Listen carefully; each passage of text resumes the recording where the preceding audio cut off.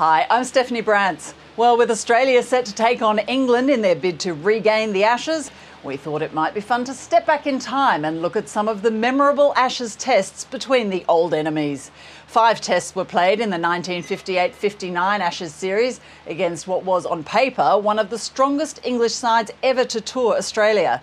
Having won the previous 3 series in 1953, in 54-55 and then again in 56, they looked likely to retain the famous urn. But Richie Benaud hadn't read that script. The Australian captain had one of his greatest triumphs in winning the series 4-0 and went on to be considered one of the greatest captains of all time. We pick up the action with edited highlights of the 2nd test and later the 4th test from the ABC series Late Night Legends. And don't forget, all the action of the current Ashes tour is live on ABC Local Radio. But your commentator for this one is Michael Charlton. Melbourne 1958. Cool and overcast as they come out, Peter May of England and Australia's Richie Benaud. The two captains were about to go through the necessary preliminaries which would set in motion the 2nd test match. They found the 22-yard strip of turf looking its summer best, and eager to appraise its behaviour were a good 30,000 experts already cramming the ground before noon. On this day, Peter May turned 29, and his birthday gift to himself and England was to call tails and decide to give his side first use of the wicket.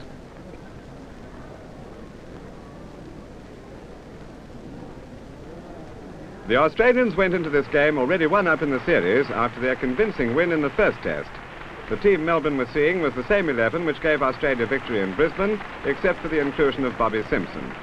All speculation about who would face them first ended with the appearance of Trevor Bailey and Peter Richardson. Bailey, the man of crisis, and Richardson, who was determined to redeem himself after a melancholy succession of failures.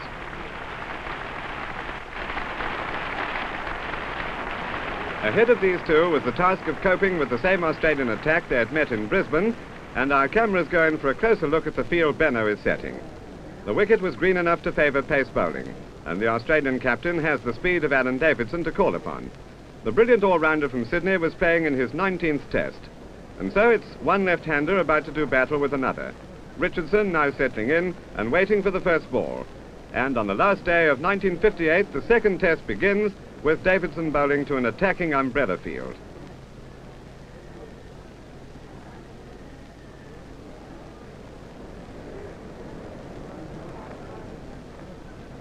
Again, it's Davidson moving, with his in-swingers helped by a brisk southerly. It's apparent that Davidson is out to exploit the batsman's weakness outside the off stump, and it's from an edge which speeds away down the gully that the scoring opens. Richardson and Bailey go through for 2. Still no hint, however, of the dramatic events which were soon to follow. The opening over yielded 4 runs, and the bowling is entrusted to Ian Meckiff, the other left-hand prong of Benaud's pace attack.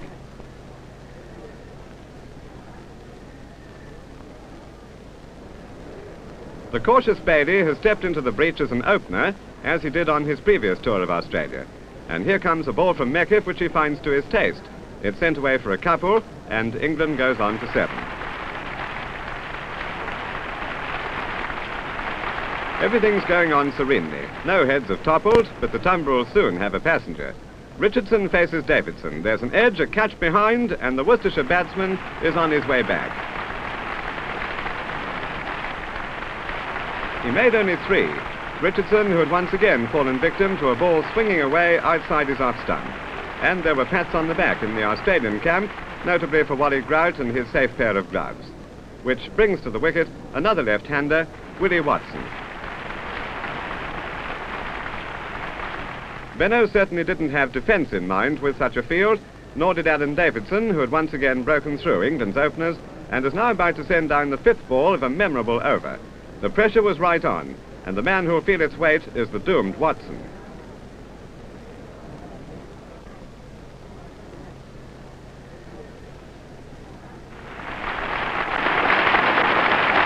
That's why the camera saw that 5th ball from Davidson, a fast Yorker. Watson was gone and the score hadn't budged. Natural jubilation here, but 2 men were out for only 7. Tom Graveney we saw appearing then on the scene at a time when the Australians were indisputably on top. And with that knowledge, the Gloucestershire batsman made ready to parry the onslaught. So it's another ball from Davidson, and the batsman is trapped in front of his wicket. which had the scribes of cricket unleashing a spate of adjectives in praise of Davidson, which brought a worried Peter May out to bat and a storm of applause for Alan Davidson. Mackay of Queensland bowls to May. If England ever needed a captain's innings from him, it was now. 3 wickets had tumbled for 7 runs. Harsh facts for a skipper who wasn't all that comfortable himself in the early stages of his innings. His was a classic fighting knock, and here's a sample of the work he was to give the Australian fieldsman before this day was out.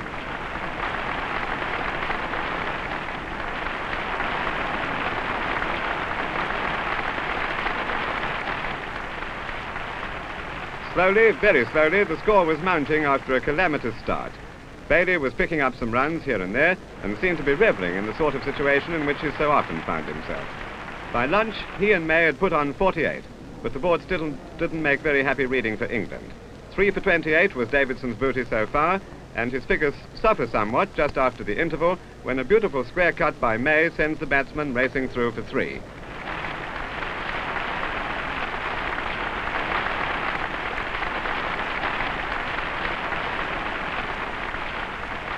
The temperature had now soared into the 80s, and the crowd to 50,000, as we find May awaiting a new over from his Australian opposite number. Captain takes a single off captain, a most grudgingly conceded single, and the score is creeping along. Both batsmen seem to be set for a big partnership, and Benno found little response from the pitch to his spinners. He's about to come in for some punishment at the hands of Bailey, who really gets on to that one, and far out in the country, there's some work for Mackay.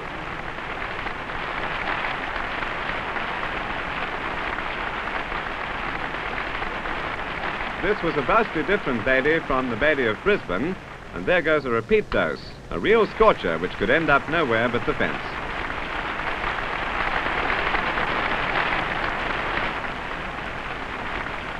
Benno now has something to ponder. These two batsmen were making a bold bid to pull the game around. They've already added 72, which became 76 with a Bailey sweep to leg, and the only man who needed to do any running was Queensland's Ken Mackay.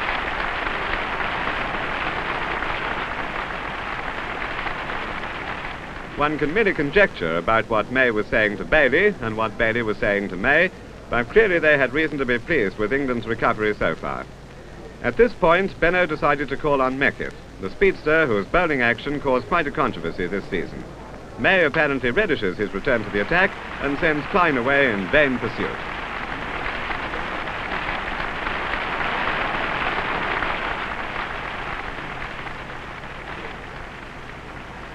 Then Richie Benno tries again, the batsman Bailey, who hands out some further vigorous treatment.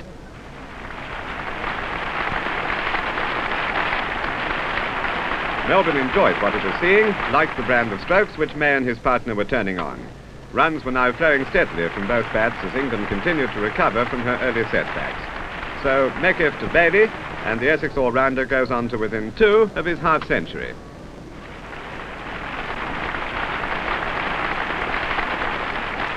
This was the first time that television had ever taken a test match into Australian homes, and the telecast began in good time for the next flurry of excitement. Here it comes now. Benno holds the catch, and Bailey's fine innings has finished.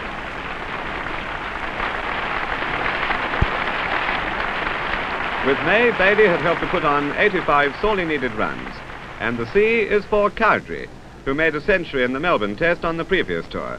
The advent of this great Kent batsman means that both the England captain and vice-captain are in together. And we concentrate for a moment on Peter May and the crashing drive which brings up his 50.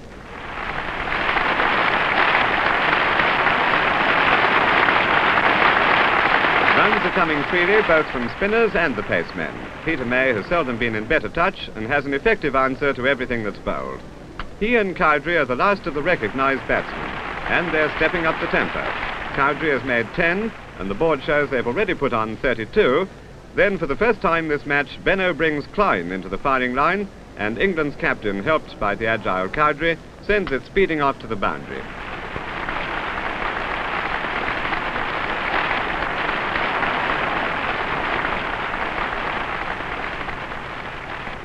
A tired but a pretty happy Peter May can take solace in the fact that since lunch, England has added 73 precious runs, and this single makes it 74 for the loss of only 1 wicket. 4 for 129, England's position on this first day as they make ready to resume after the tea break. The Australian captain decides to persevere with his spinners, and May's reply is a May classic.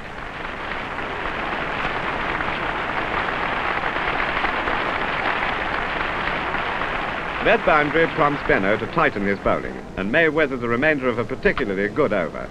In all, May was playing a safe yet enterprising innings, first with Bailey, now with Cowdrey, who faces up to Davidson. The Kent batsman picks up some runs, and the chase is Norman O'Neill's concern.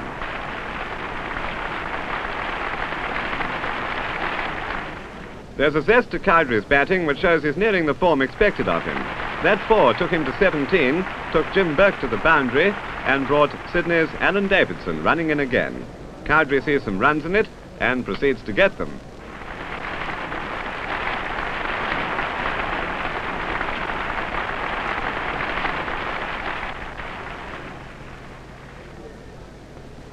That made the May-Cowdrey stand worth 52. A bowling change sees the left-arm spinners of Klein given the May treatment. It netted 3 runs both for him and for England. With the end of the day in sight, the main point of interest was whether the England captain would go for the runs in an effort to get his century before stumps.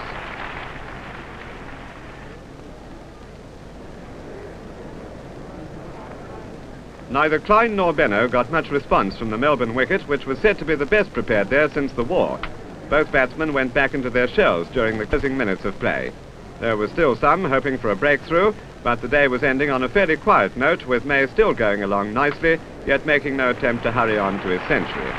That, obviously now, would have to wait, to the disappointment of those who had stayed on. Play was over for the day, and both May and Cowdrey remained unbeaten.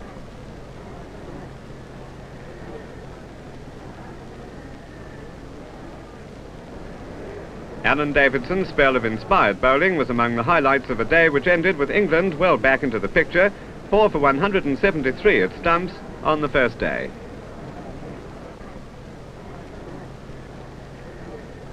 The film story of the second test match continues next morning, with Klein getting some early punishment at the hands of Cowdrey.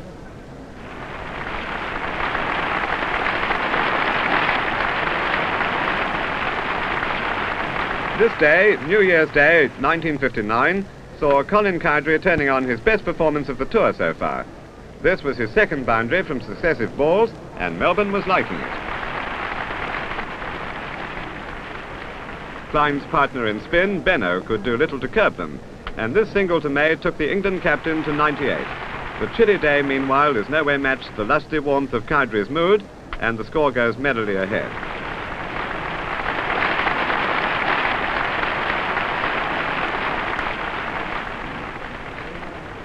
This was a moment of cricket history. The bowler is Klein, the batsman May, and there's no mistaking it, Peter May has just become the first English captain to notch up a century in Australia for more than 50 years.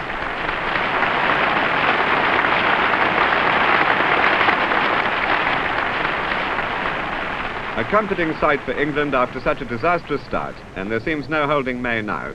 Power and impeccable timing sent another ball racing off to the fence. That takes the score past 200 and brings Ian Meckiff back into the attack, bowling with a new ball. But May is in splendid form and gets one away to square leg for a couple.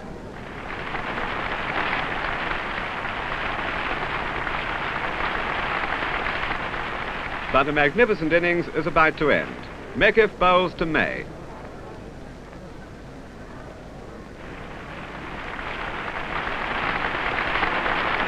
Peter May had batted for 5 hours in knocking up his 3rd century in tests against Australia, a truly fighting innings which the home side isn't sorry to see at an end. England's 5th wicket has fallen, and the huge holiday crowd sees an old friend and adversary at the batting end, wicket-keeper Godfrey Evans.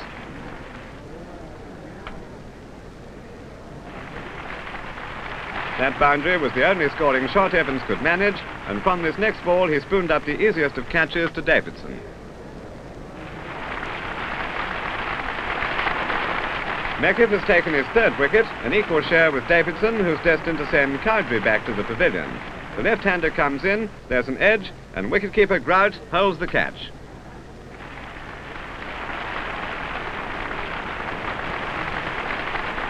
The backbone of the England batting has now been broken, but the Surrey bowler, Jim Laker, helps give the tail a handy wag.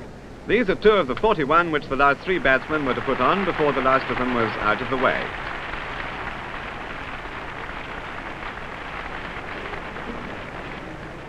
Again, it's Alan Davidson.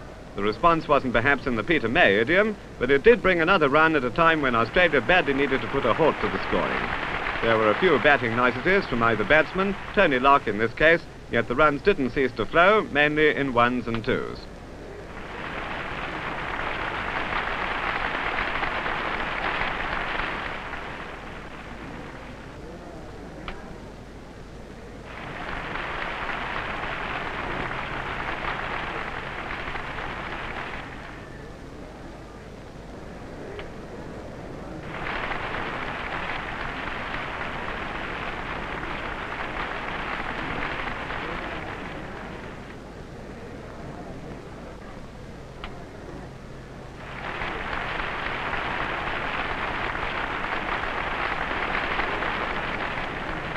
Lunch was only minutes away, in all some 60,000 appetites.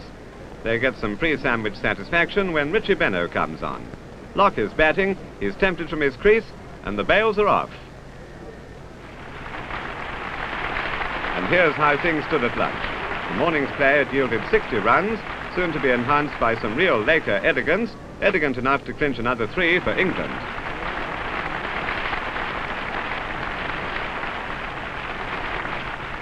Jim Laker's resistance was more than mere nuisance value. He was knocking up runs. So too was Statham. But their spree was short-lived, and for those who thrive on wickets toppling, here's one now. It's Davidson to Statham. Watch the stumps.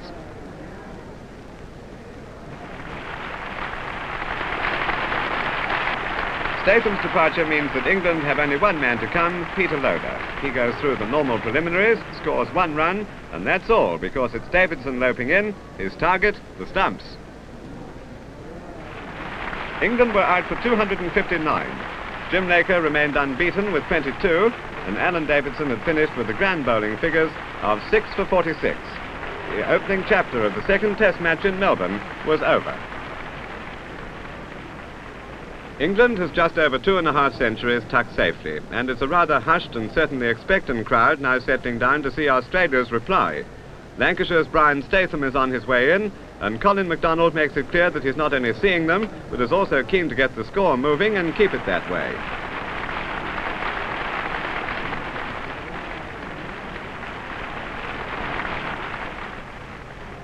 The speed attack was being met very confidently, and MacDonald guides this one down the gully for the 2 it deserved.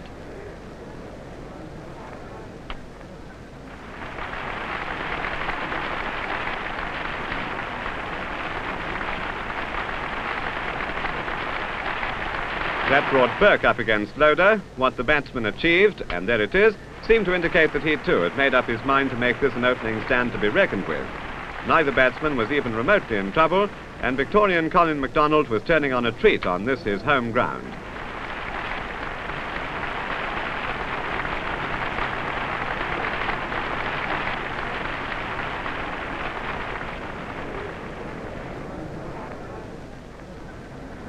"11 were on the board with another from Statham in full swing. Australia is in for a nasty jolt.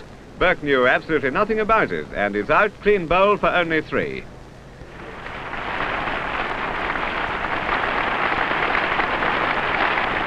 Burke leaves, and his pacer's partner for MacDonald is taken by Harvey, who we'll see in a moment.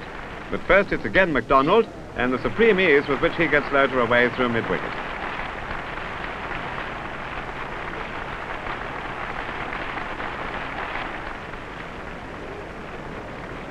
Now the start of an innings deluxe from Neil Harvey, and it's Loader who gets an early taste of what's to come.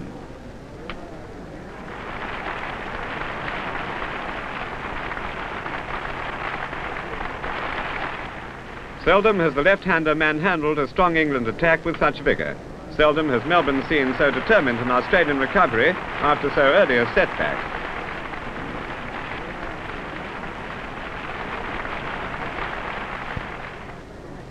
Solid defence wasn't lacking in his make-up either, but attack was the Harvey mood, and Bailey is due to experience the same treatment already handled out to Loader.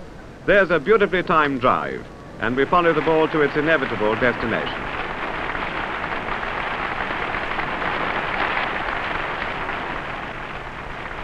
There was a marked quickening in tempo after the arrival of Harvey.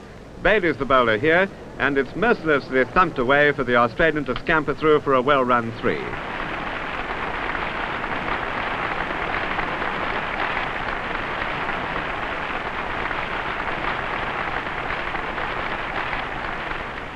Again it's Statham, and although MacDonald is still among the runs, he's just been overhauled by his partner. They take the score rapidly through the 30s, linger a while in the 40s against very accurate bowling, and then go past the half-century. Indeed, an excellent recovery.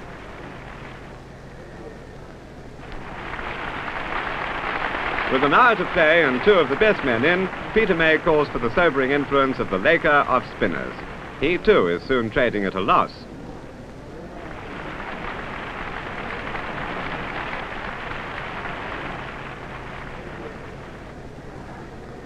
Harvey's on 40 and goes smartly on to 44, again at the expense of a fine bowler who found little friendship in the hard Melbourne pitch.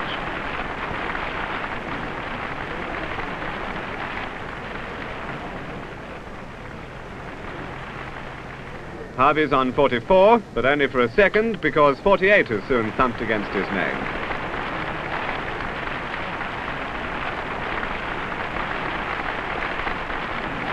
After that boundary, Harvey took a single. Then in Laker's next over, his half-century stood literally just around the corner.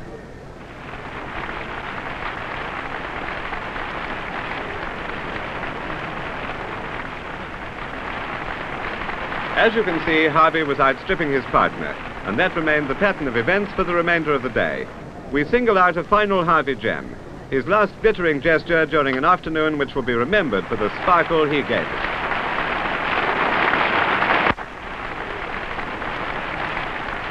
Laker to Harvey, and a quiet note to end a day's play which saw Australia on 96 for the loss of 1 wicket, that is 163 behind on the first innings with 9 wickets intact.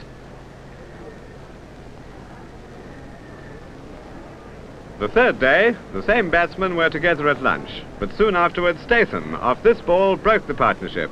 MacDonald gets an outside edge, and Graveney snaps up the catch.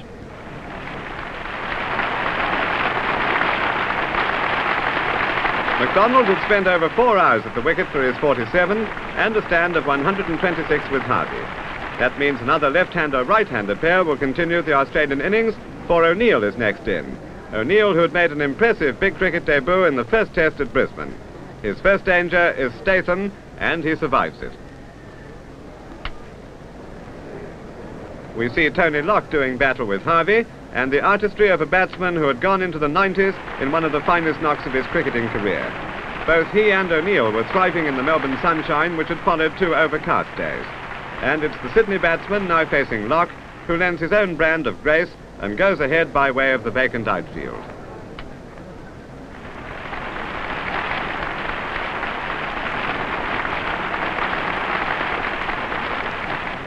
Much the same ball comes along. That's O'Neill's reply, and they scuttle through for a single which very nearly wasn't worth the effort.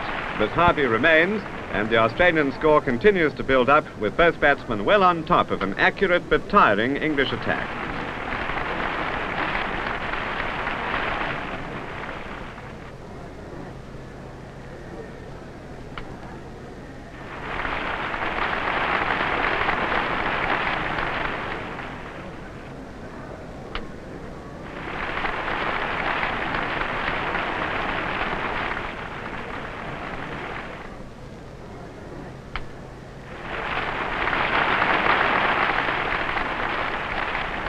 The spin of Laker to a Harvey on 99. He needs a single. It's taken Neil Harvey 4.5 hours, and he starts unfolding some beautiful shots, all of them marked with the stamp of the truly great batsman he is.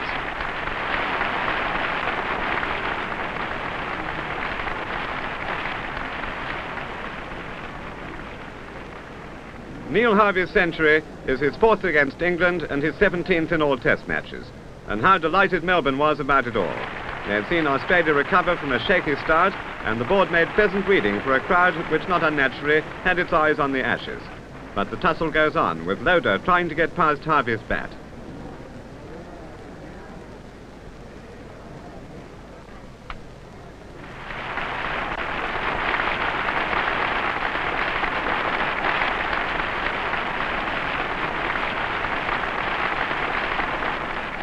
O'Neill had gladly allowed his brilliant partner to dominate the game, but now Peter Loader drops one short, which brings him vigorously back to our notice. They actually ran 3, though there was no need for them to budge.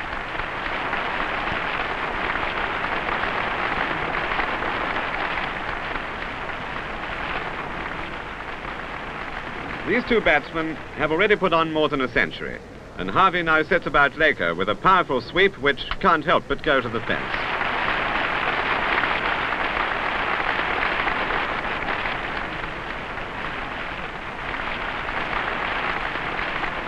Harvey again.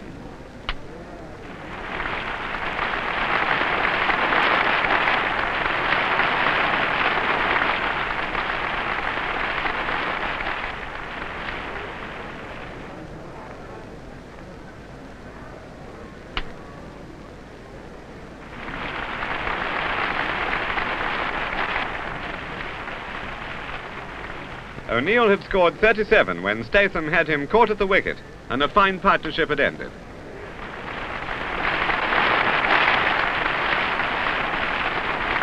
He had batted for nearly 3 hours, and 2 left-handers were now together.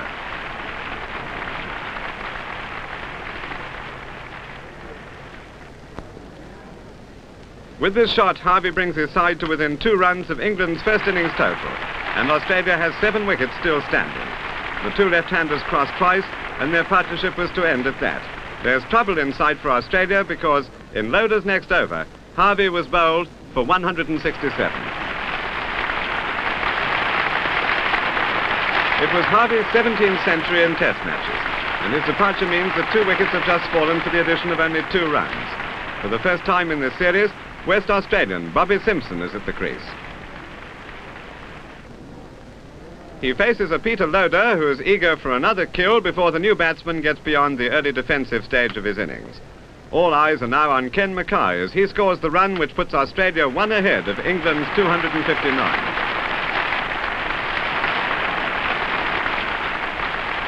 Now it's Statham to Bobby Simpson, a pretty unsure Simpson at that. But the Lancashire bowler is beaten to the punch because it's the persevering Loader who lands the wicket. Trapped right in front of the stumps, Simpson is out for a duck.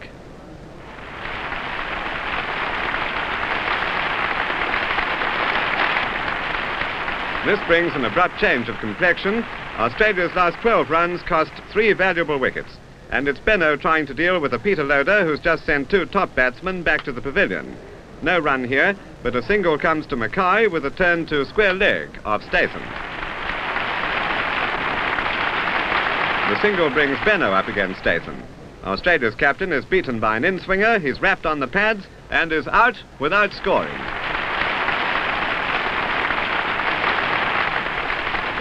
Benno's dismissal climaxed a sensational burst of fast bowling which put England very much back in the reckoning. All the havoc had been achieved by Statham and Loader, and another destroyer, Alan Davidson, puts things in order for his role as batsman. His ordeal involves meeting the pace of Statham. Even the batsman thinks this one might have hit the stumps, but the appeal for LBW is rejected.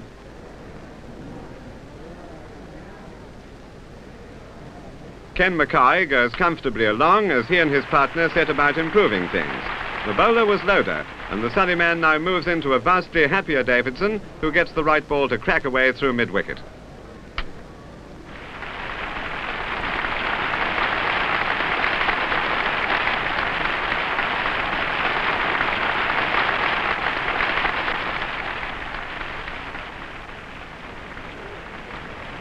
Three to Davidson, and next a 2 from a taste of Davidson delicacy to the vacant territory round the corner. In their brief association, these 2 have already sent the score ahead by 10, and in the closing minutes the spinners come on. Here it's locked to Mackay, and Mackay exploits the sparsely populated covers. The 3 they ran made their partnership worth double figures at a time when runs really meant something. They came steadily, with Alan Davidson picking up a couple more as the clock moved on towards 6 and the close of play.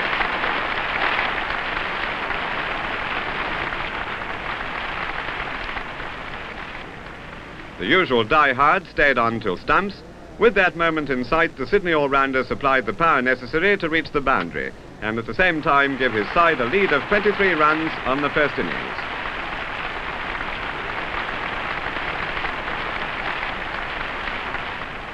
The two left-handers saw the day out, 3 days remain, and it's still anyone's game.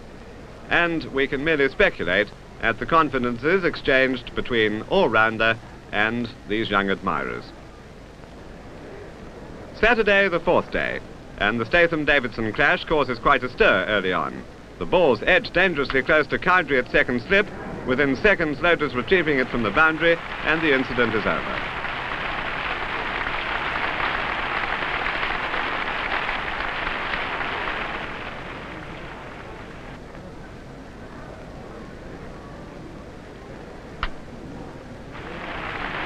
Mackay has improved his overnight score by only 4 runs when he fell to a Statham swinger. The ball is bowling now. The batsman gets an edge, and Evans snaps up the catch. Ken Mackay was out for 18. 7 Australian wickets had fallen, 5 of them to Statham. His fellow speedster Peter Loader has taken 2 wickets. But he now has the unwanted distinction of being pulled away by Davidson for the 2 runs, which brings 300 up for Australia.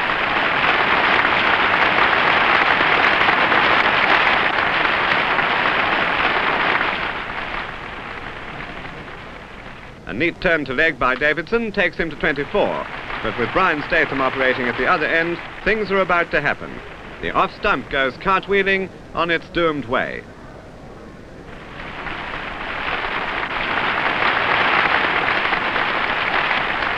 He was Statham's 6th victim, and Meckiff quickly became the 7th. The bowler didn't emerge completely unscathed, however, and wicketkeeper Wally Grout had a brief moment of batting glory.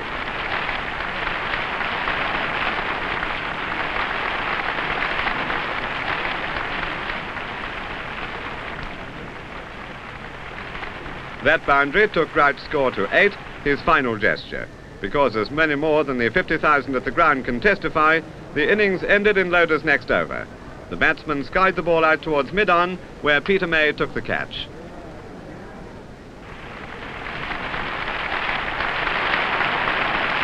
Australia made 308, and what a tribute there was for Brian Statham. He had the splendid bowling figures of 7 wickets for 57. That gave Australia a first innings lead of 49. Not a very formidable lead, but a formidable ordeal begins for Peter Richardson, and he starts well as England sets about the task of wiping off the deficit. The Australian fast bowlers had to contend with an easy-paced wicket, and neither of them, in this case Ian Meckiff, seemed to be troubling Bailey or his partner.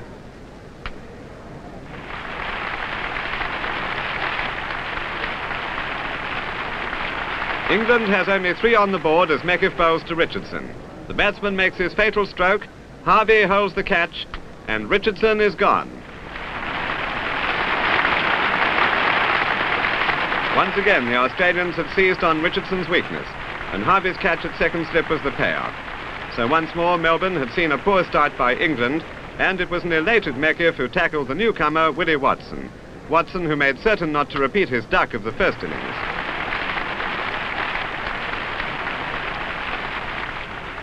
Davidson now, and little comfort for Watson, who, it'll be remembered, scored a fine century in his first Test match against Australia at Lord's in 1953. Injuries plagued him early in this tour, and he's not very happy during this Melbourne crisis.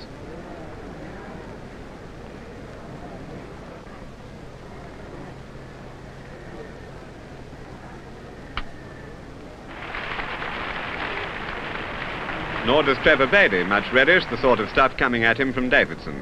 England has no greater fighter than Bailey, and it isn't long before he's picked the one which will put him among the runs.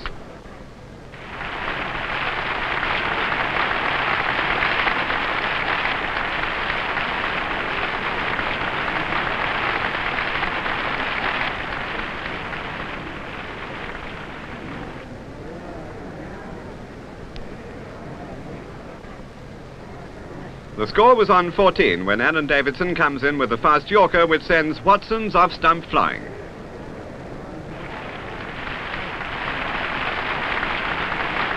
Watson had made only 7, and the second wicket had fallen with England still 35 runs in arrears.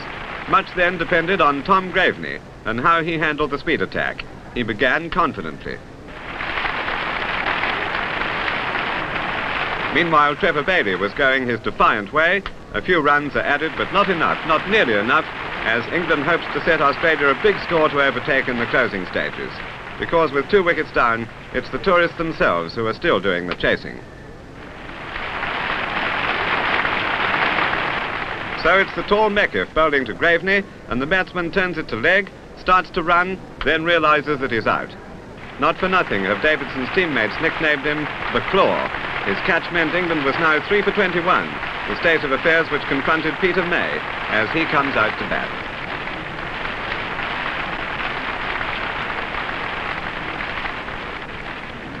He had delighted Melbourne with a century in the first innings, and his stand with Bailey had been worth 85. Now the same pair come together again with the dreary knowledge that Richardson, Watson and Graveney had been and gone.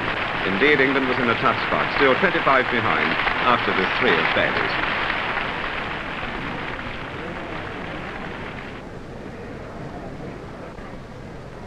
The attack is taken to the England captain by Davidson. The responsibilities facing May are tremendous, and he needs a good score, a very big score.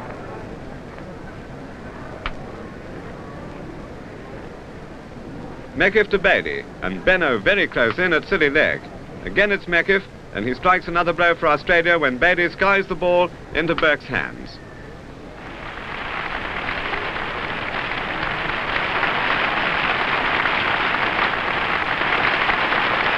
Four wickets were down for 27 runs, and it had taken Meckiff's third victim an hour to score his 14. With Bailey gone, it meant that the Victorian fast bowler now had Cowdrey against him. Also that England's captain and vice-captain were at the wickets together again.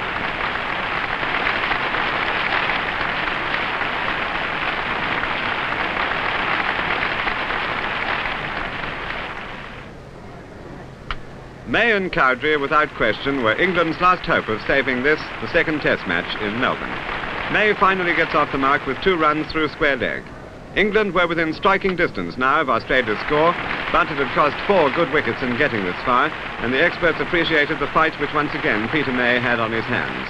Meckiff continues the attack, and May gets his second 2, his only scoring shots up to this moment.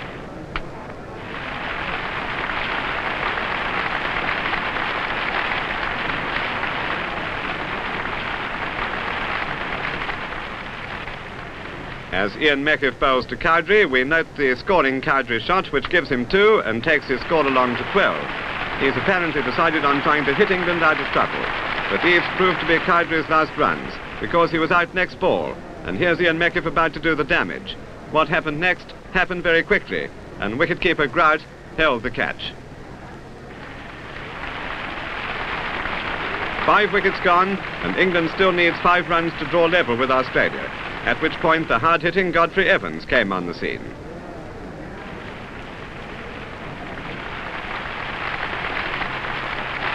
They passed the Australian score, and Evans greeted Benno's return to the attack with a burst of vigour. There are 3 runs in it, but the pattern of this match is already set. It's only a matter of when and by what margin Australia will win.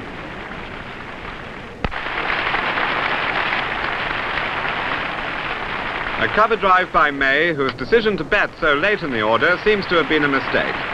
Evans is next to go in Benno's over. The batsman tries to pierce the off-field, then attempts a futile run and isn't able to regain his crease.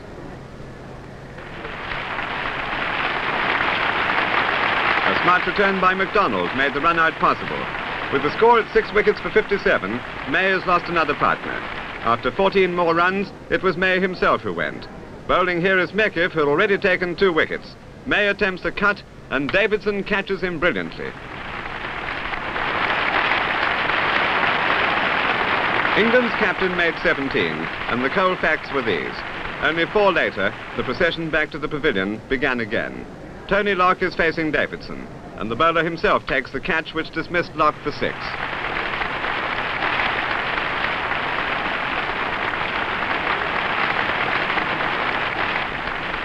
Grand bowling and fielding now have England hopelessly on the run, and 8 wickets are down for 75. And the collapse continues in Davidson's next over, when Jim Laker edges a ball into the hands of the waiting Harvey. It was Harvey's second catch of the innings, and Davidson's 3rd wicket. England 9 for 80 as Melbourne awaits the final convulsion which ends the innings. Here it comes, Meckiff to Loader. His target again, the stumps.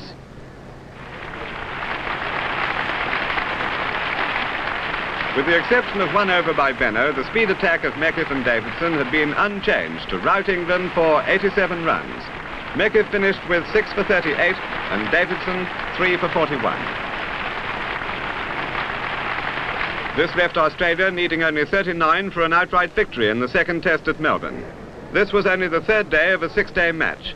20 minutes remained for play when Australia's second innings began. Here it's Statham to Burke.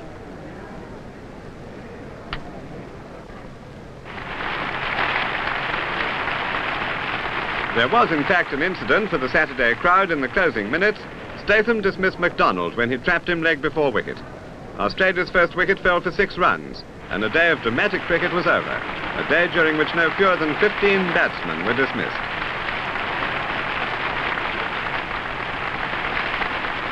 There was Sunday to think on these facts, and Monday to see a refreshed Statham bowling to Burke.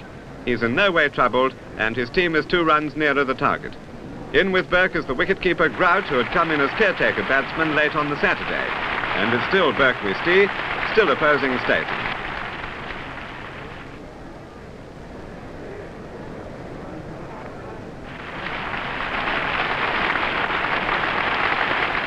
On 10, but Grout goes on to 12 now with 1 down the gully off Statham.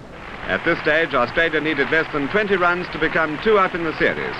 Wally Grout didn't survive that long because, and not unnoticed either by a long way, there came the moment when Laker tempted him forward. Evans did a neat stumping, and Australia was 2 for 26.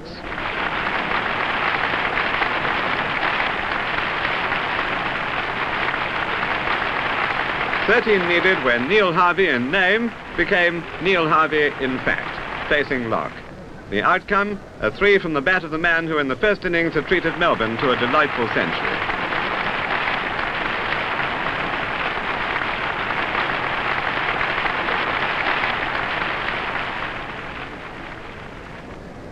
For England, the shroud of defeat is closing in, and all that remains are the formalities. There's still 3 runs to go, and with Locke the bowler, this leeway becomes only 2 after Harvey goes for the corner.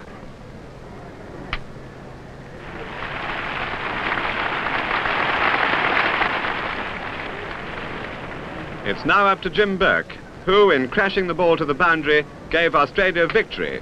He had made the winning hit in Brisbane, and as in Brisbane, Australia had won by 8 wickets. This Melbourne test will be remembered for splendid centuries by May and Harvey, and for top-class bowling by Statham, Davidson and Meckiff. At 2 minutes to 1 on the 5th day, it was all over, and England was 2 down in the series.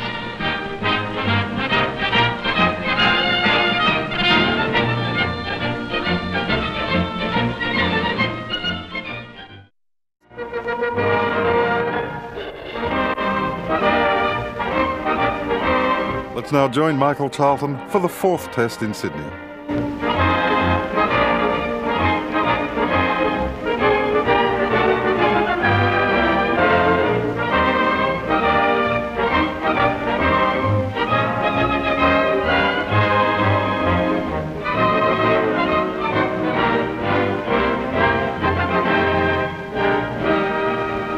The city of Adelaide, January 1959, where the tall reminders of everyday work are thrust into the background by the many thousands of spectators whose thoughts centre on the possible outcome of the test match, soon to begin on this all-important wicket.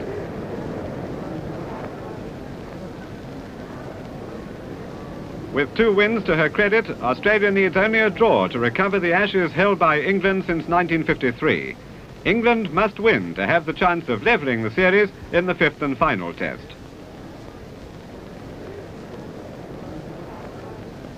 This match can be the decider, and everyone is ready for a gripping battle on this hot, sweltering summer day. The feverish excitement is matched by the temperature of 90 degrees, as the Australian captain, Richie Benno, tosses the coin for Peter May to call tails, and call correctly for the 4th time in succession.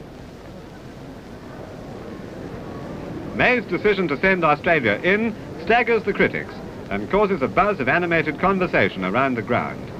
In previous years, this Adelaide wicket has been noted for high scores, and the sight of the Mount Lofty Ranges in the distance revives the memory that Australia hit a post-war batting peak in 1954 when Hutton put Australia in Brisbane, and they made 600.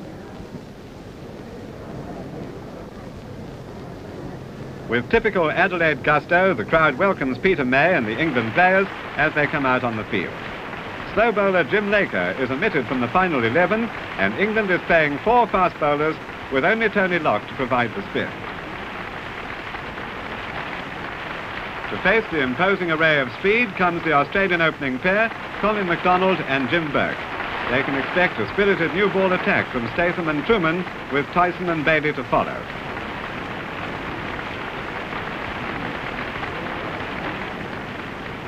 Due to the long period of dry weather, the wicket looks hard and even and should play easily. Why McDonald is taking strike instead of an England player is an interesting question, but there he is, and play starts with Statham bowling. From any viewpoint, this is a bad way to start a test match. The chance doesn't affect McDonald, who makes the most of his opportunities to open the scoring for Australia.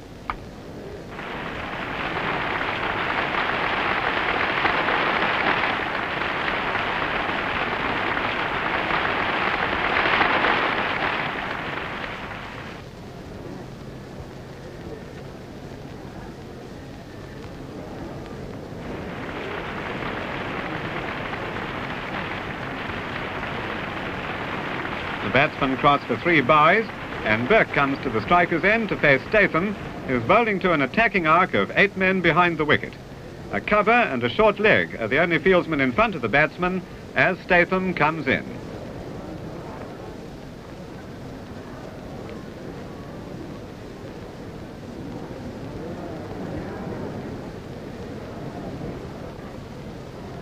The watchers see the score climb when Truman bowls his first over.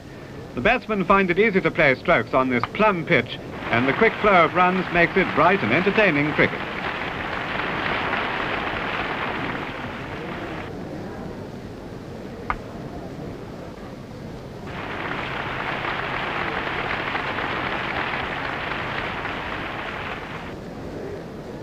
McDonald's faulty stroke gives Truman food for thought, but the fiery bowler will need more than his aggressive attitude to worry the batsman in these conditions. McDonald takes a 3rd run to bring the total to 9, scored off the first 2 overs.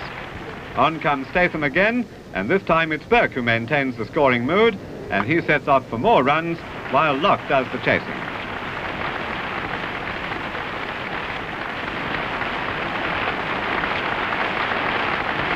The 3 to Burke gives him the strike against Truman, and there's no luck here for Truman, as Burke's outside edge keeps the score moving.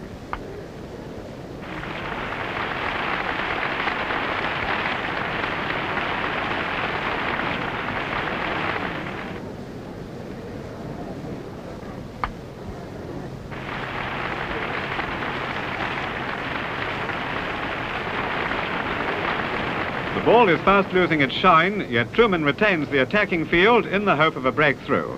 Burke, with a hasty call, almost gives Truman his wish when the run-out is just avoided. The excitement compensates the spectators, who are packed together in stifling conditions. However, the toiling bowlers are given no relief by the aggressive batsmen.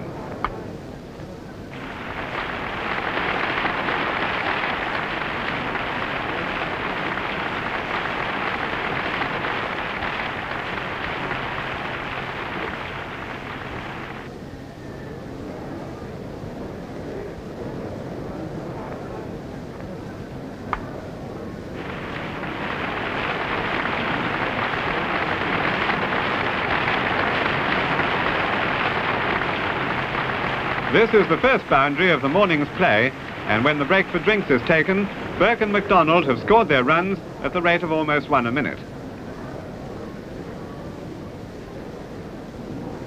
May brings Bailey into the attack to try and slow down the scoring rate.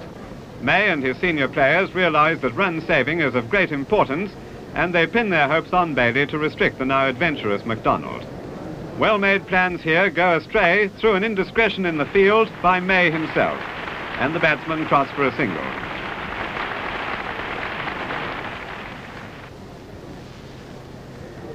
There's a double change when May calls on Tyson to bowl his first over of the match.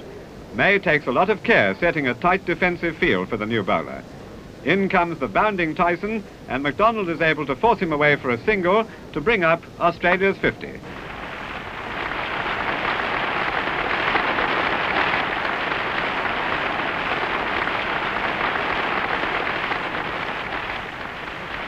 crowd is kept in good humour when Tyson's bowling becomes the target for some forceful stroke play from a MacDonald who is quickly reaching top form.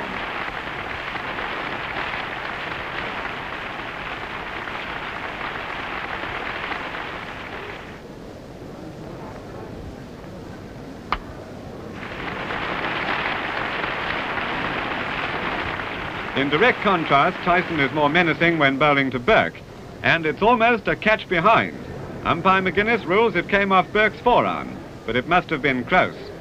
Burke seems to have lost touch for a moment, and the fast bowler, sensing a possible wicket, sends down a faster ball, and Burke is rapped on the pads.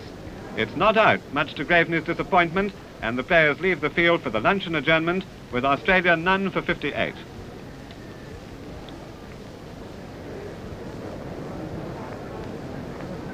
Back on the field, May calls on Locke to open the bowling after the 40-minute adjournment. The left-hander, with his nagging, persistent length, could be able to keep Burke and his partner quiet, although the wicket at this stage is not expected to take spin. Straight away, Locke succeeds in putting the batsman on the defensive. The pace of the game slows down, and in the next 40 minutes, the accurate bowlers are able to restrict the scoring to the occasional single.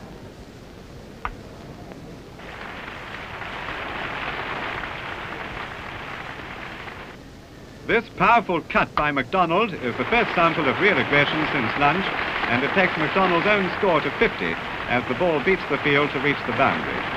This brings about a quickening of tempo, and Locke's bowling comes in for some severe punishment by the Australian opener.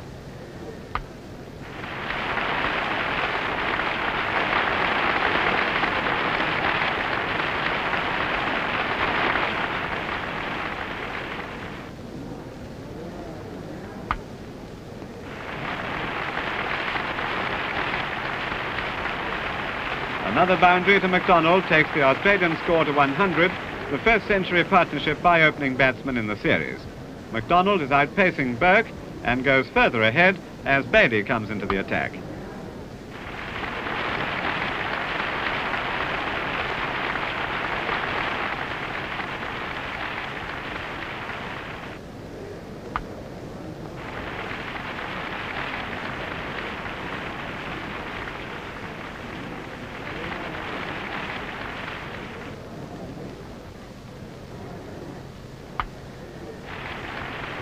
MacDonald's vigorous batting is making things hot for the bowlers and fieldsmen, and the crowd's enthusiasm almost reaches boiling point when the medium-pace bowler entices Burke to miss-hit a catch to Cowdrey in the gully.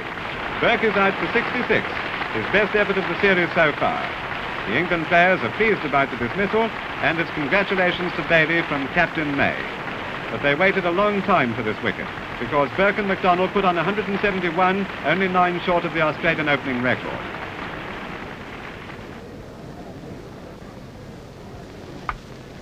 This single to MacDonald brings up his 100, the first of his career against England.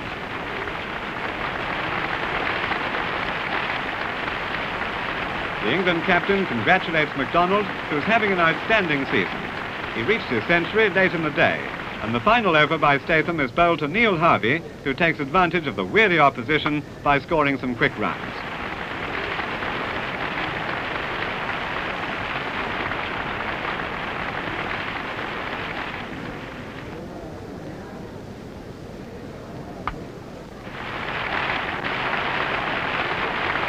Harvey takes 2 off the last ball of the over, and the Australian total has reached 200.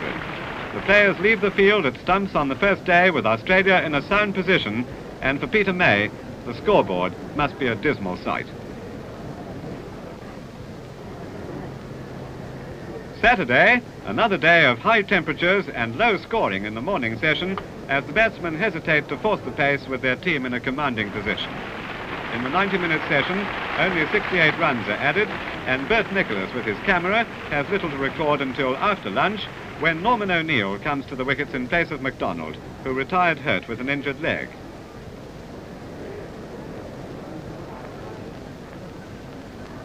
O'Neill faces Tyson, and a no ball is a welcome treat to the start of an innings. Australia's two best forcing batsmen are together, and they have a good chance of building up a mammoth score against the tired bowlers.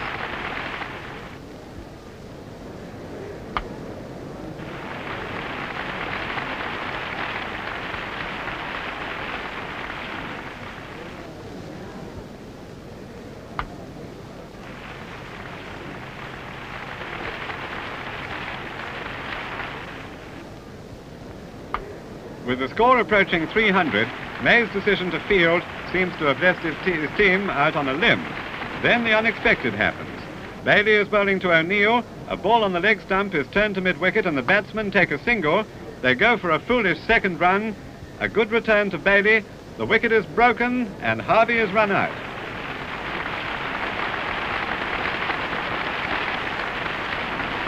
Harvey is out for 41 and the scoreboard shows Australia's sound position. Then there's tremendous applause from all parts of the packed ground as South Australian Les Favell arrives at the wicket.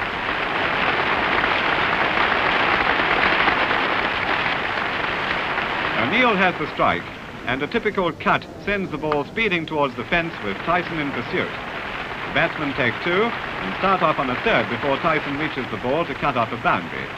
3 to O'Neill gives Favell the strike. Everybody except the England players wants him to score as Bailey comes in.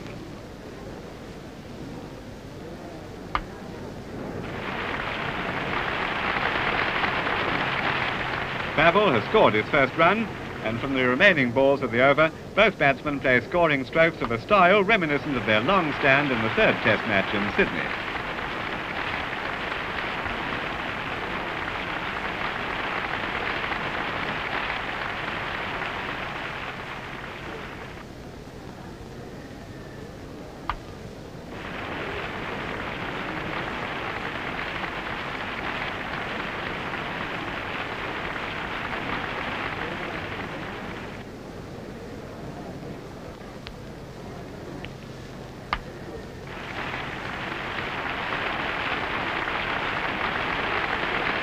It's a promising start, but the crowd's hopes of a big partnership are dashed by one ball from Statham. A disappointed Favell is out for 4, and the third wicket has fallen. The scoreboard is still very pleasant reading from the Australian point of view as Queenslander Ken Mackay arrives at the wickets. He's ready for Statham, and the first ball he receives gives him the opportunity to score his first run.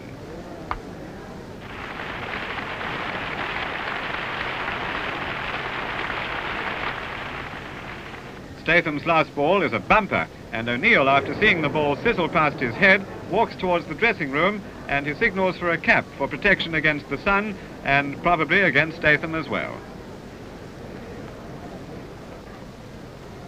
As Mackay is taking guard, we cross to the ringside, where the middleweight championship of the Adelaide Mound is in progress.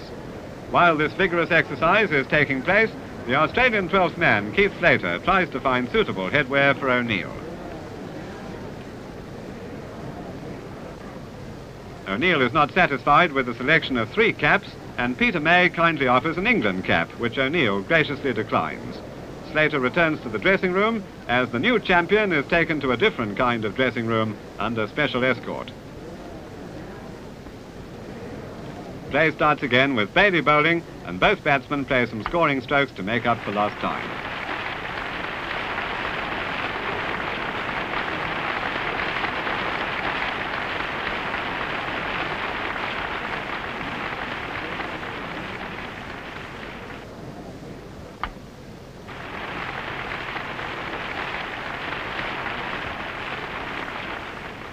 A good length ball stops the scoring, and it's the end of the over.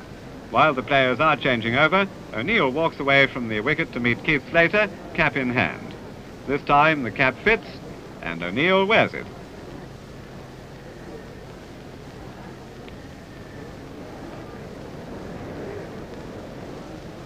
O'Neill's push to cover is worth a single off the first ball of Statham's over, and at least one spectator can look back on excitement when Statham gets Mackay to snick a catch to Evans.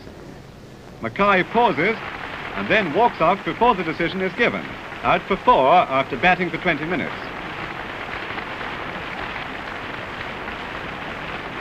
A great recovery by the England bowlers and fieldsmen, who have combined to dismiss 3 Australian batsmen for the addition of only 18 runs. Statham's success causes May to bring Truman into the attack, and Benno meets his first ball with a virile hook that takes Australia's score to 300.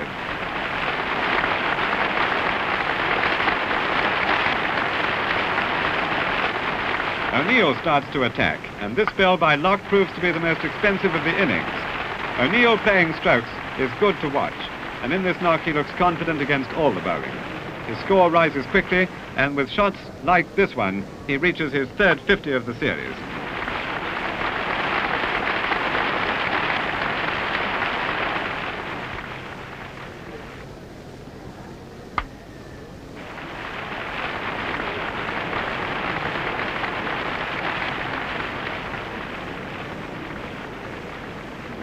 Locke comes off, Truman comes on, and Benno starts to match his partner with some power play. This is the fastest scoring of the day, with runs coming at the rate of 1 a minute.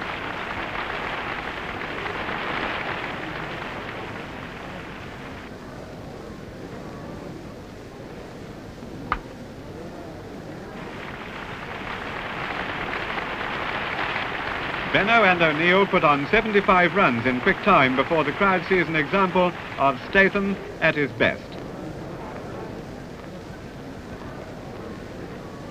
O'Neill bowled by Statham for 58, yet another good innings by this young player. Norman O'Neill leaves the scene, and then Truman comes into Davidson, who begins in fine style. A feature of this Australian team is that a batsman with Davidson's ability has to bat number 8.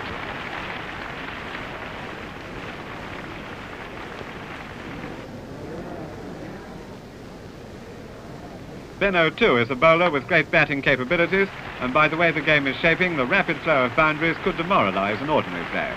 However, a bowler with the skill of Truman is hard to overawe.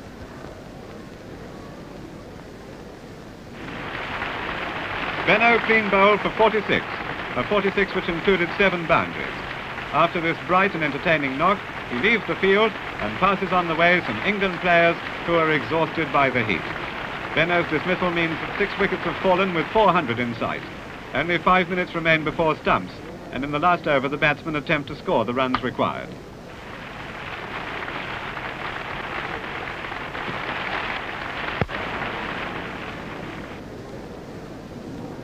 The single takes Australia to 399 as Locke comes in. Grouch with an on-drive beats the field, and the 400 is reached.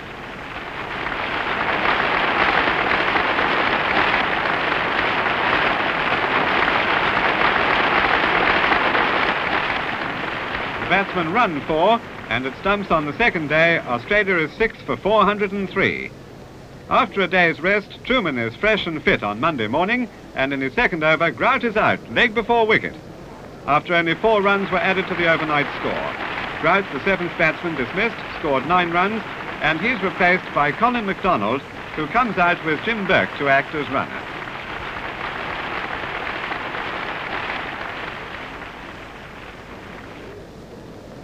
In comes Truman, bowling to McDonald, and the first ball is turned to leg for the runners to cross, and McDonald has passed 150.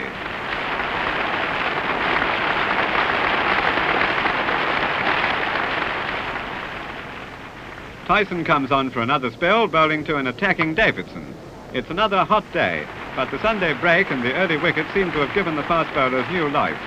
After Davidson takes a second run, he faces up again to the speedy Tyson, and a good ball is played straight to the waiting hands of Bailey.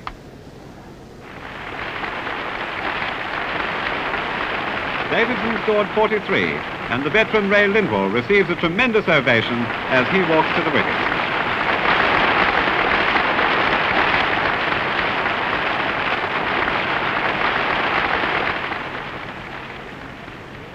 Lindwall scampers off for his first run amid loud applause, and when Truman starts a new over, the popular player is among the runs again.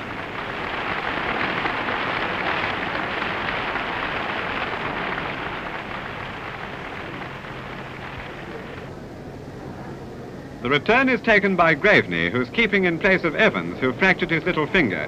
Graveney doesn't figure in the McDonald run-out incident, which has become the sensation of the match. Burke, attempting a quick single, is given out by umpire Mel McGuinness. Seeing this, MacDonald starts to move off towards the pavilion. Then he's stopped and advised by umpire McGuinness that he's not out.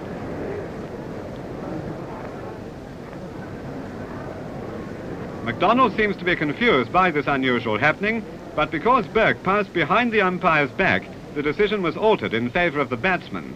Still not satisfied, MacDonald moves back to the batting crease, and soon after, the intensely interested spectators see the surprise outcome of the incident.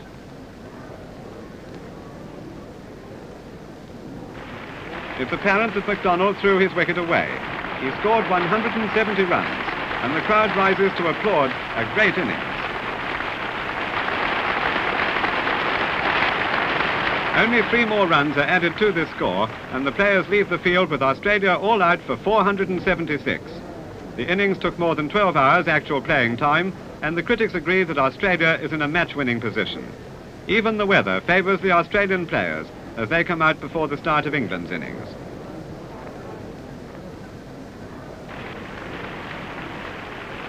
The temperature is dropping quickly, and a cooling breeze has made conditions more pleasant as the England openers Peter Richardson and Trevor Bailey come out to bat.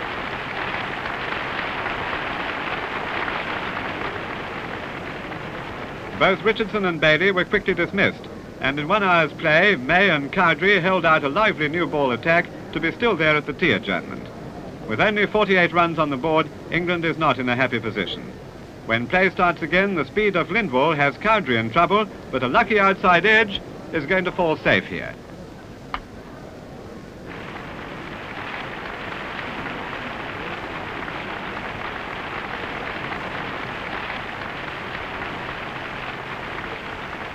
England moves to 50, and Rourke takes time off for some paper chasing.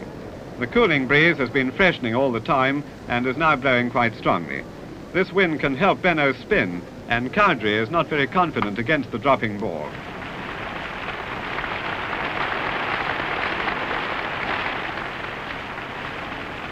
The single brings May against Benno, and a far more certain stroke is proof of the batsman's quality.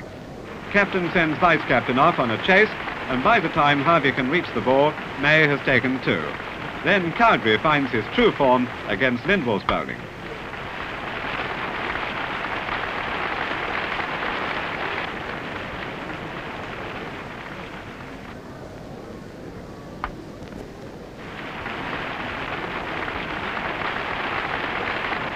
This is a great improvement, but May and Cowdrey will need the luck of a Chinaman to hold out the accurate bowling for long enough to put on the runs required to stave off defeat.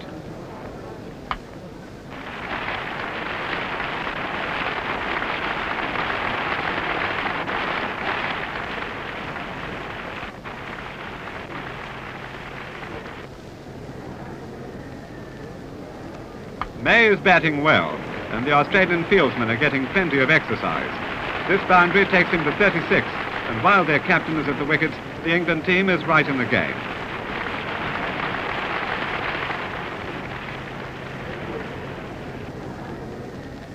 Then the camera focuses on a sensation as Benno bowls. May bowl Benno for 37, and England's hopes fade with him. The Australians are overjoyed, and once again Benno has featured in a fine display of bowling. One captain has dismissed the other, and May leaves the field with his team facing the prospect of a follow-on.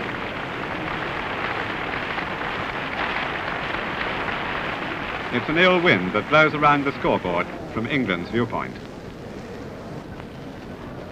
Tom Graveney arrives at the batting crease to play out Benno's over. He's intent on defence, and there's no run even though Rourke misfields.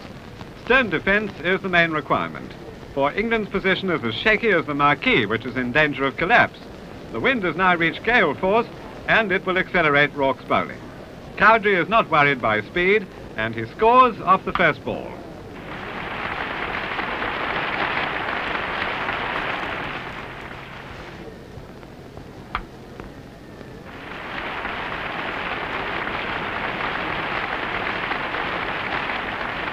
On the scoreboard, Graveney's first 2 runs go up, just as the Marquis comes tumbling down.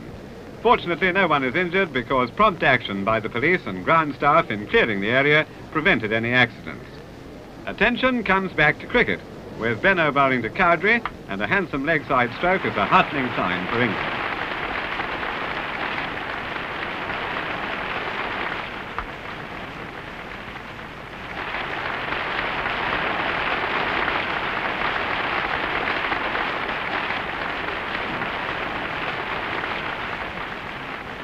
Cowdrey and Graveney are prepared to play strokes, and in this mood, they're an attractive pair to watch.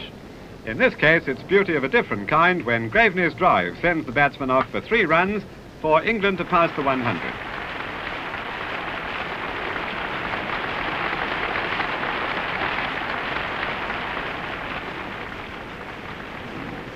Cowdrey is getting most of the strike, and Lindwall welcomes the chance to bowl to Graveney, who's looking for every chance to pick up the regular single. This brings Cowdrey to face Lindwall, and when a ball outside the off stump is forced backward of point, Cowdrey reaches 50.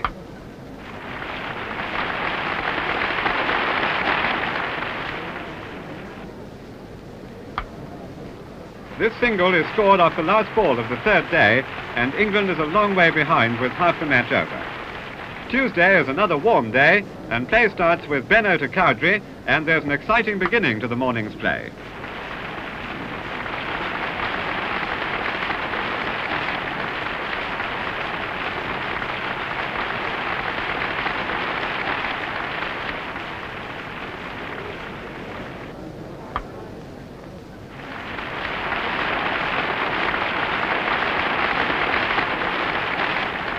Two quick boundaries to Cowdrey, and from the other end, Davidson shares the opening attack. Graveney, like Cowdrey, is off to a good start.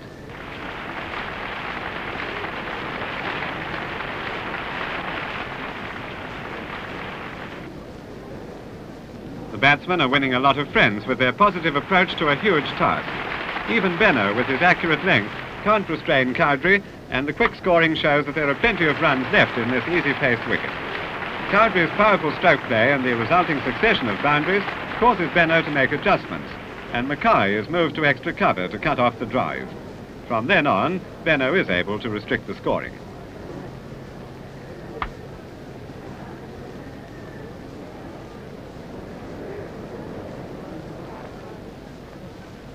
The batsmen are still trying to play shattering strokes, but their efforts are stumped by the defensive field. Runs come along slowly in this period, with neither Graveney nor Cowdrey prepared to take risks. They wait for the loose ball, and when it comes, they take care of it in no uncertain way.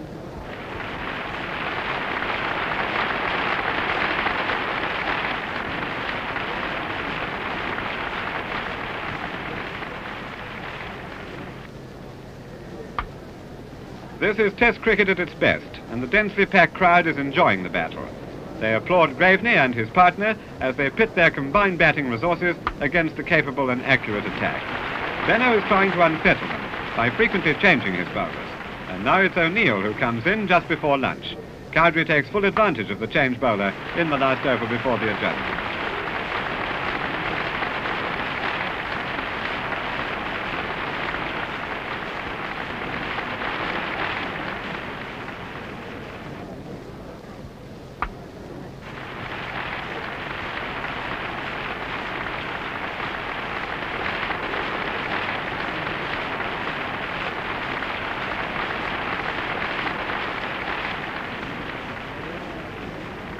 Lunch is taken, and the crowd can be satisfied with a good morning's play.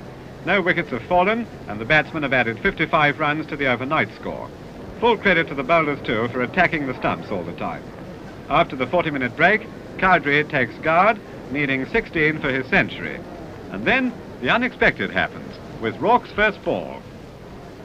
Cowdrey out for 84 after a grand fighting inning.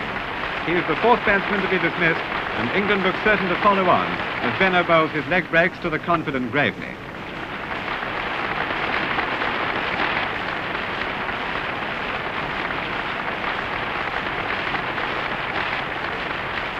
Three runs to Graveney takes him to 41.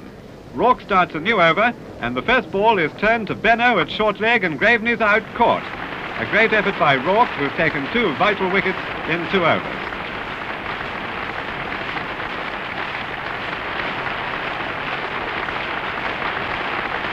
Once again, the Australians have broken through in the early overs after lunch, and when Truman comes in, Benno bowls to Watson, who gets amongst the runs straight away.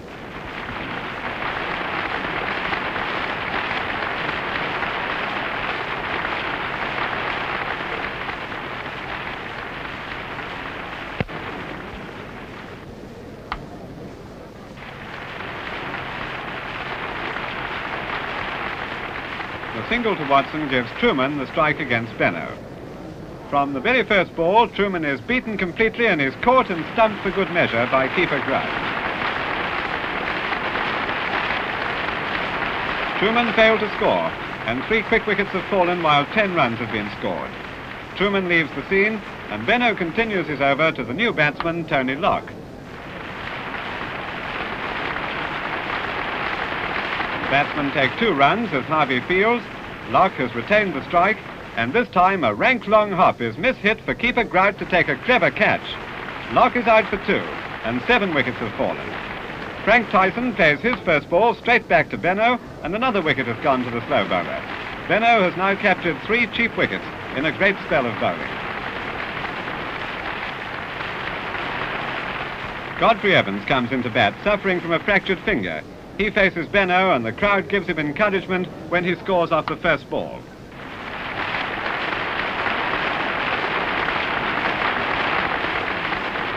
The boundary is Evans' only scoring stroke, and he's out caught off Benno's next ball. The crowd applauds the courageous Evans as he leaves the wicket, the 9th England batsman to be dismissed. England is still 288 runs behind as Statham joins Watson.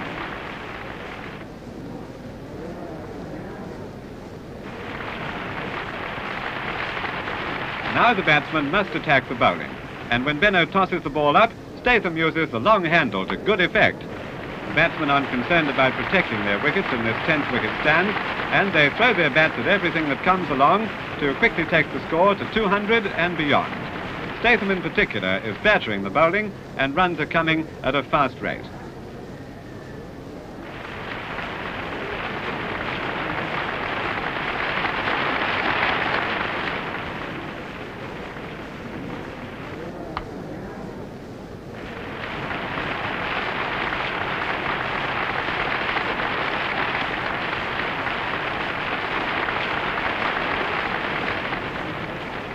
Everyone, except the Australian bowlers, is enjoying this last-ditch stand, which is confusing the fieldsmen, as well as the experts. Slater has a long chase, and the batsmen take 3 more runs before the fieldsman is able to cut off the ball. Then Statham pounds Benno with a series of workmanlike strokes.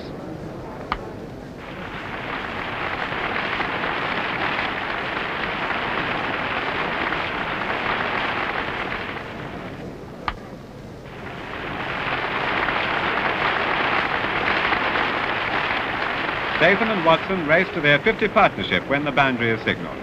The crowd is delighted by the light-hearted display, but Rourke, in serious mood, puts an end to the innings by bowling Watson.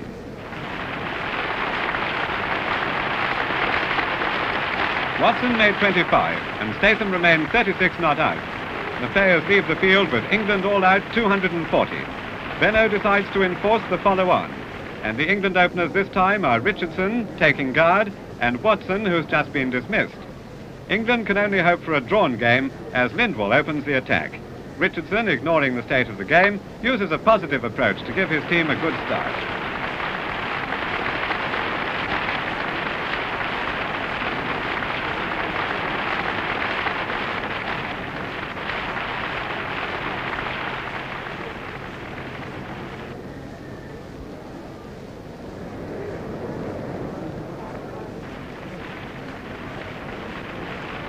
The score moves to 7 when 3 byes are recorded.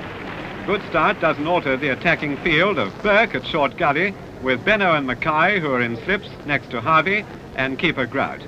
The other fieldsman, who's stationed close to the wicket, is MacDonald at leg slip, as Lindwall bowls here to Watson.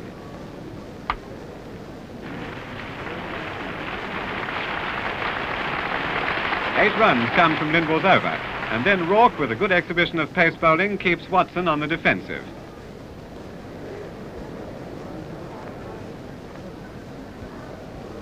Watson, playing cautiously, lasts the new ball period, and England has made its best start of the series. He and Richardson have waited for their opportunities, and when they come along, they play attacking strokes to keep the score rising steadily. They take no real risks, and by stunts on the 4th day, they've added 43 runs. On Wednesday, Davidson opens a grim session with an occasional attacking stroke to lighten the tense atmosphere.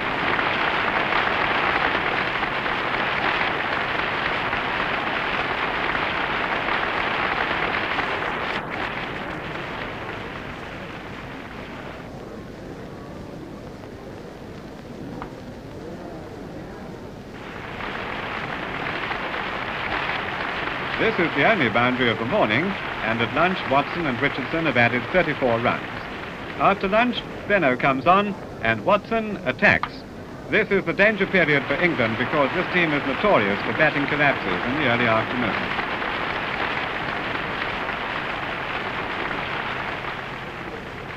Off Benno's next ball, Watson tries to repeat the stroke, but he skies the ball to Favell and he's out for 40 after batting for 3 hours.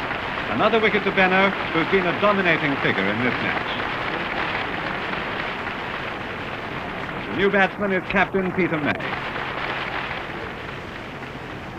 May attacks Benno from the outset, and his forceful play indicates that he intends to hit his team out of trouble.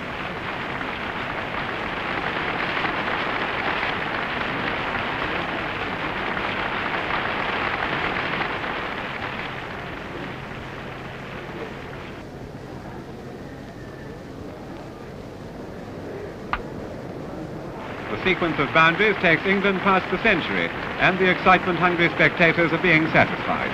They react in typical fashion when Benno tricks Richardson and the left-hander is out, leg before wicket. Richardson made 43, his best test innings of the series. May is joined by Cowdrey, and the new batsman faces the speed of Lindwall.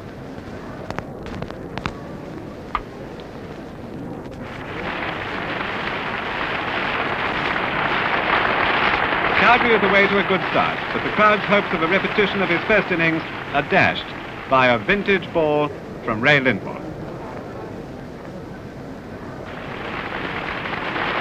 Cowdrey is out for 8, and England, at 3 for 125, faces an innings defeat. However, Australia and Benno still have to contend with the power stroking of Peter May.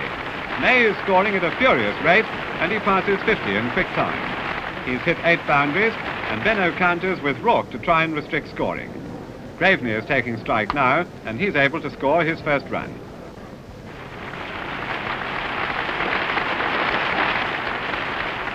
Rourke starts to move in on his short run, and a faster ball traps May right in front. In the press room, the news of England's disaster is flashed around the world. May is out for 59. Another shock comes when Lindwall bowls the last ball of the day's play. Bailey, shaping to glance, snicks, and Grout takes the catch. Bailey's out for 8.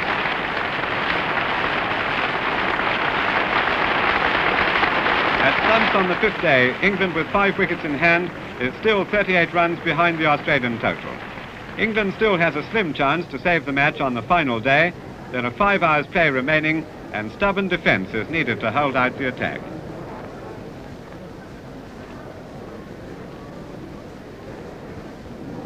The Australians have a great chance to force a win and recover the Ashes. The only policy for Benno is one of relentless attack, and he sets an aggressive field for the opening over. Play starts with Davidson bowling to Graveney.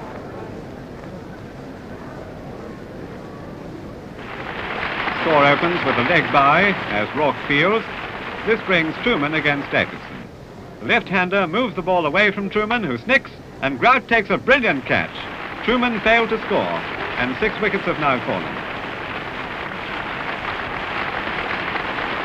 Lindwall moves in from the other end, and Graveney, with a confident drive, indicates that he'll worry the Australians before the day is over.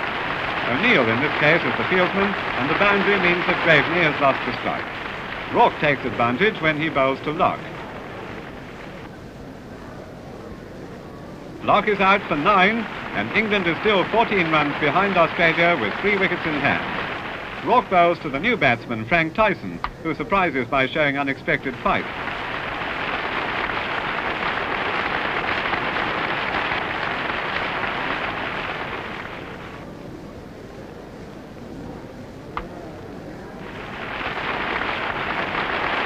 A quick burst of scoring puts England in the lead, and from the first ball of Lindwall's new over, Graveney forgets defence for a moment, and he turns the ball to leg to score his first runs in 20 minutes. When the batsmen take a second run, Graveney has reached his 50.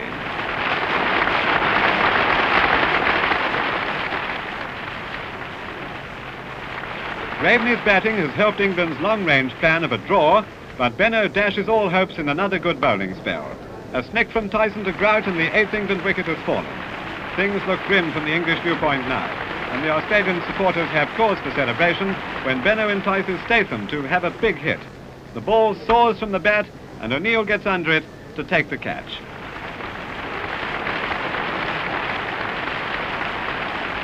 The injured Evans was the last batsman. He comes in to face Davidson, whose first ball is edged to Benno, and England is all out. Graveney remained not out 53 after 5 long hours of stubborn defence. The outstanding Australian bowler was Benno, who finished with 4 for 82 of 29 overs. He was well supported by Davidson, 2 for 17, Lindwall, 2 for 70, and Rourke, 2 for 78.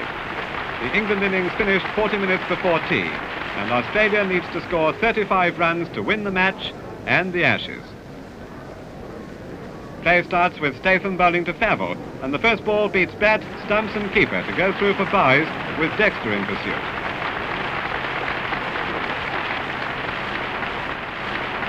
The ball beats Dexter to the fence, and from the next Statham delivery, Favell scores the first runs off the bat. At every vantage point, the spectators are hushed and silent in anticipation of every ball. Then loud applause as Burke scores his first runs.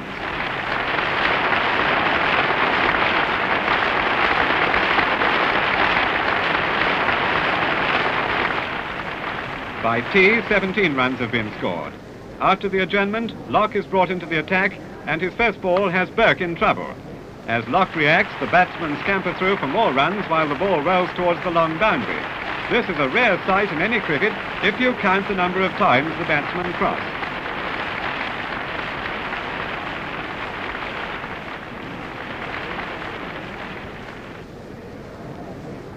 They ran 5 runs then, and in the stand the battery of cameras are ready for the end. Cowdrey bowls with 3 runs needed, and Burke makes it 2 by taking a single. Now the crowd sits silent, ready to roar when the winning run is scored.